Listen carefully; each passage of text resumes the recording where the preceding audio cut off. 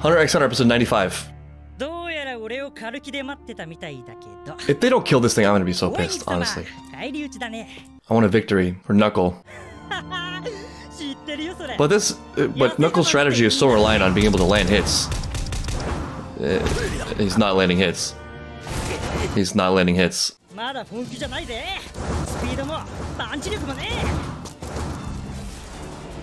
Don't punch where he is. Punch where he's gonna be. I don't know. I don't know. We haven't seen Knuckles' true potential yet either. We've only seen him, you know, take it easy on Gon. And the teacher's gotta be stronger, you figure, right? I mean, for Knuckles' power, you don't even need to land a solid hit to the face, right? You don't need to go for a knockout. You can, like, flick his toe and incur debt, no? Uh-oh. I don't know. I don't know. I'm confident. Cheetah guy has raw natural speed, but not a lot of experience, not a lot of mental acuity. He seems like a one-trick cheetah. I mean, for that matter, I've heard that about cheetahs, right? I mean, they kind of rely on opponents running to do damage from momentum. It's not, well, I mean, they're wild animals. They're amazingly strong, but compared to other wild cats, I've lost function in my hand before from a bite from a wild kitten, like of a normal cat. So it's not that cheetahs aren't strong, just comparatively. Grudge X and X Dread.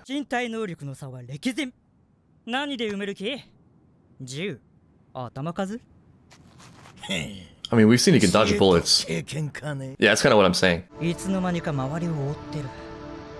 His mouth. Breath.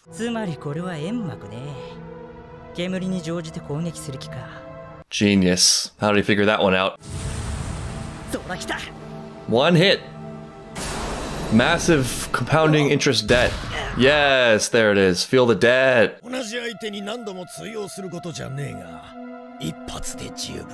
Exactly.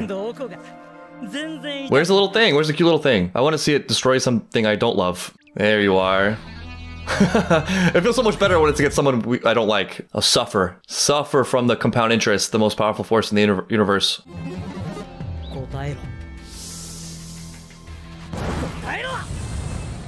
You don't need to know. We don't need to exposition it this time. And he can't leave now that he has debt. I'm guessing if his Nen is disabled, that cripples his speed? Oh,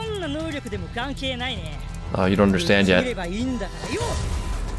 I can use my credit card just this one time.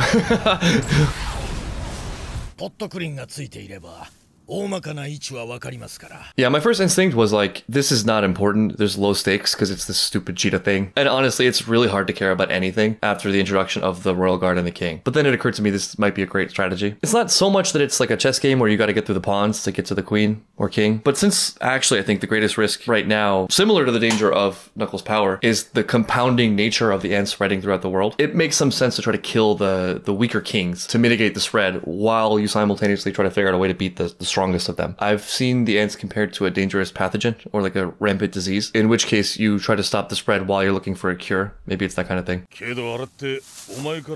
I was wondering about this. This is a really important question. Oh, that's good. Okay.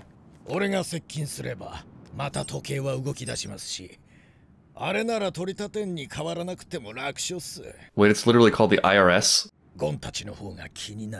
Oh, we all are, but I think they're okay.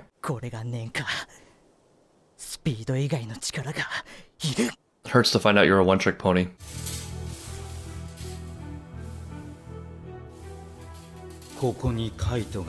Are you prepared? So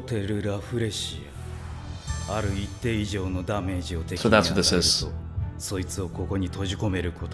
a Pokemon trainer. That was his eye that time. Interesting. A look inside the Pokeball. That's a little kite. I'm guessing will he be able to talk? He looks alright. He's fine. I don't know. He's alive. I'm coming around to Gon's optimism.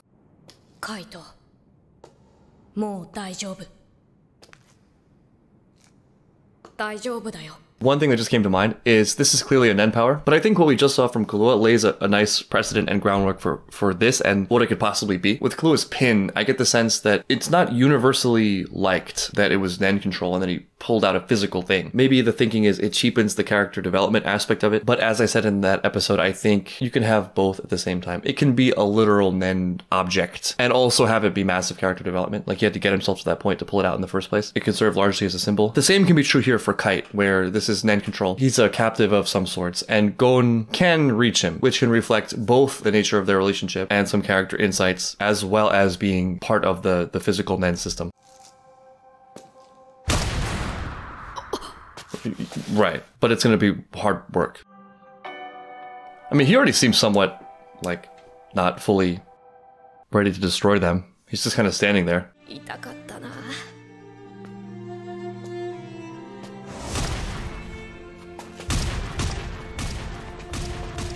Maybe you could try talking from a distance. ゴンも念でのガードはできてないんだろ。大丈夫。ゴンなら気づくよ。もしかしたらもう分かってるかもしれない。その上で。確かにな。These sounds are killing me in the background. いくら機械的に決められた動きとはいえ、今のゴンが数分やそこらでカンパできるようなレベルじゃねえはずだ。I mean, it's not going to be all Nen, right? Other peripheral things are keeping up with his Nen development, just his body, his instincts, his mind. Kind of like how with weight training, most people are doing it to improve their muscle strength and appearance. But like every part of your body is growing simultaneously, including your emotional system. 俺たちが作り出した目の前の現実。One is really, really facing it in his way. 次は右。Left. 次も。Oh, wow. Left. そして左。Yeah. Called it.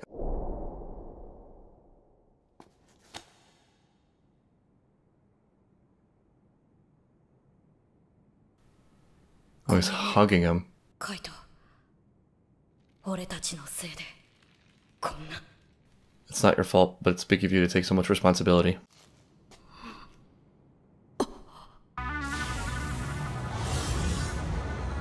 There it is. I can make a kind of corny but somewhat realistic metaphor for this. Most of the time, probably, if you're fighting with someone, or if someone is being aggressive to you, you're not really fighting them. You have touched some concept, some idea, some sense of self, some ideology that they've become beholden to. I don't know, it's something like we all have these slots for beliefs in different areas or different domains of life, and they can't possibly be empty. They can be changed and they can be actively chosen, but if not understood and not actively chosen, one will be there by default, whether it's something we've come across in life or something our early cognition came up with as just a placeholder to ensure safety and survival at the possible expense of nuance and complete understanding and flexibility. And even if they don't fulfill the highest possible function for an individual, they certainly fill a function, which is at the very least a feeling of safety, knowing I have something in some way and some concept of the world from which I can act or conceptualize what things are. I'm not living in a total void where I'm paralyzed. People will fight for all sorts of things that in no way are connected to or benefit them, except that it gives them an identity. It gives them perhaps a feeling of superiority or the comfort of thinking they have some leverage on the solutions to the problems that scare them the most. At any rate, I think it's such a cool image to see this like invisible puppet master emerge out of the dark cloud. In his way, it's very Persona.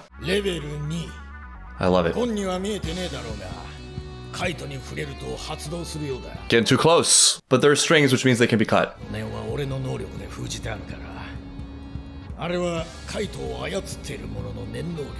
It's not even actually Kite. Can we bring Kite back though by cutting the strings? Or is his life tied to this creature?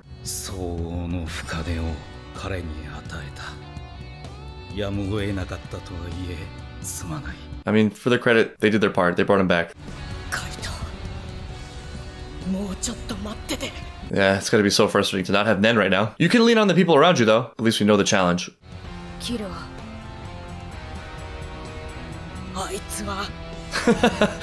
or lean on yourself, you know. Fair enough, fair enough. I get it. Like is usually the case with Gon, it's not just about the result. I mean, it definitely is about the result. It definitely is about freeing Kite. But it's also about Gon's sense of self and him not wanting to ever feel like he can't do the thing he wants to do and help the people he wants to help. I can make kind of a strange personal comparison to this. One of my lifelong dreams is to have enough money or income or whatever that I can just tell my parents, just retire, take it easy. I'll get your expenses from now on. On the surface, it's for them, you know? But like imagining if they each won the lottery, it would be a relief that the material problem had been solved. But there's something about that that would also rob me of, I think, something really essential, which is that exploration of self and having a golden dream that I'm like pushing myself towards, that I then get to see myself accomplish. And all of the things that come with that for me internally. It's like if you imagine this goal out there having gravity that's pulling you up, to have that goal finished is a net loss of that development energy and a loss for that personal narrative sort of thing.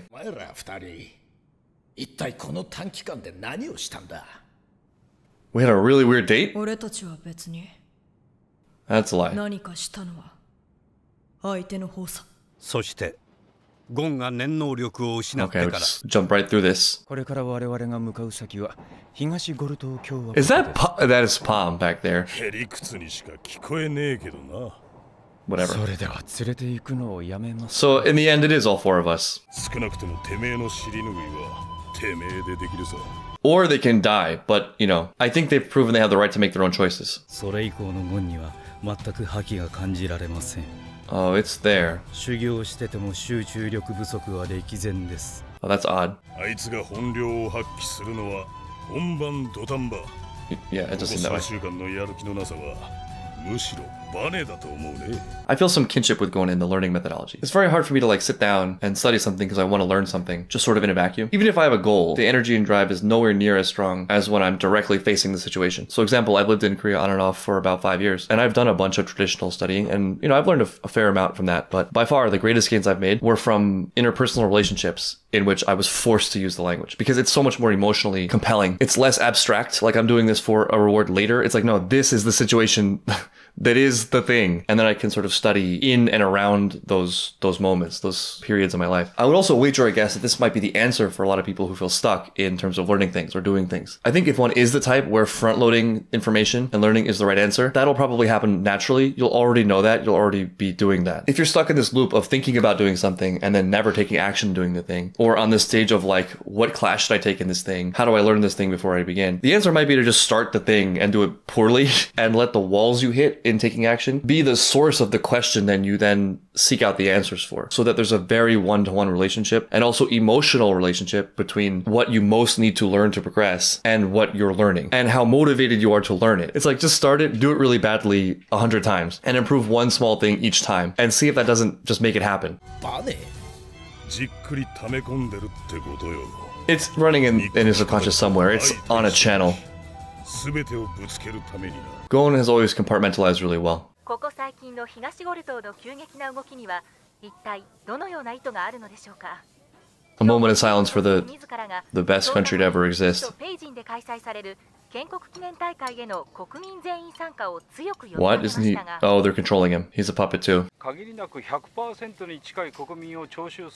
It's so funny to me they can see Nen on TV, that the camera has Nen. とにかく10日後、全世界の視線が東ゴル島に集まります。それでは Especially South Gortu, you know what I mean? I'm still so curious. I really want to see more of the king. That little introduction, the little political philosophy introduction was so compelling, or so interesting. I want more. I need more. ところで、じいさんは何してんの？ He's putting on his favorite t-shirt. もしかしてもうやられてんじゃないの？ 事前の打ち合わせでは Damn, Netero just solid snake over here. Old snake. Watch Netero come back as a puppet. I love how they're just inserting Palm in all these frames. Good, leave.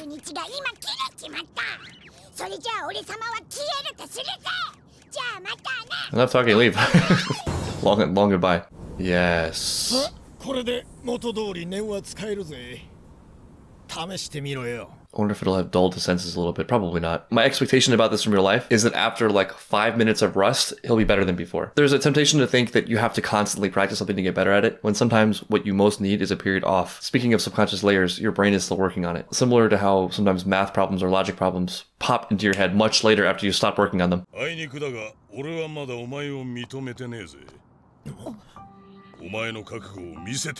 mean, can we not? Just how many times do we need to? The test never ends.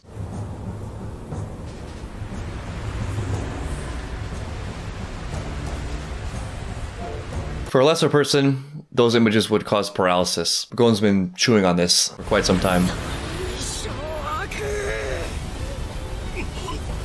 So much for Rust. Rust just flying off. That's enough. That's good enough. You've proved your point. No need to kill Moral. だろおっさん Something a little bit out of control about it, though. ごめんなさいモラオさん本当に殺しちゃう男だった He says innocently. Moral did not have the best introduction in my eyes. キルアは望み通り But he's a good dude. Whoa! オントゥトユピーってやつ担当で Okay, that I feel really confident about for some reason. Shubov, I don't know. I don't know. I don't really know. This is wild. This matchup is wild. I would never count Netero out though. I mean, of course, highly dangerous. Ooh, who decided? It was Netero. He decided. And he did this deliberately. He knows what he's doing sending Gonin Klua after Neferpitu. Even on the brink of human apocalypse. In a mission that is life or death for everyone. He finds a way to add a little test in there. If it's not a test in some way, Netero doesn't want it. The real Nen test has only begun. But no, it's also probably counting on the fact that Gonin Klua will be pushed the farthest and do their best given their connection to Neferpitu. But it can be both. Speaking of which, we still haven't seen that much of Neferpitu's power. I mean, we kind of see that it's a puppet controlling things, but it's so cool. It has so much interesting potential narratively, thematically. I mean, just visually, there's something so striking about this. The strings are there this whole time. There's a puppet master controlling you. It's not really you. But unless you're really, really highly skilled at Nen, which is life, you can't see it. You're forced to deal with the surface level of things. It's just so cool.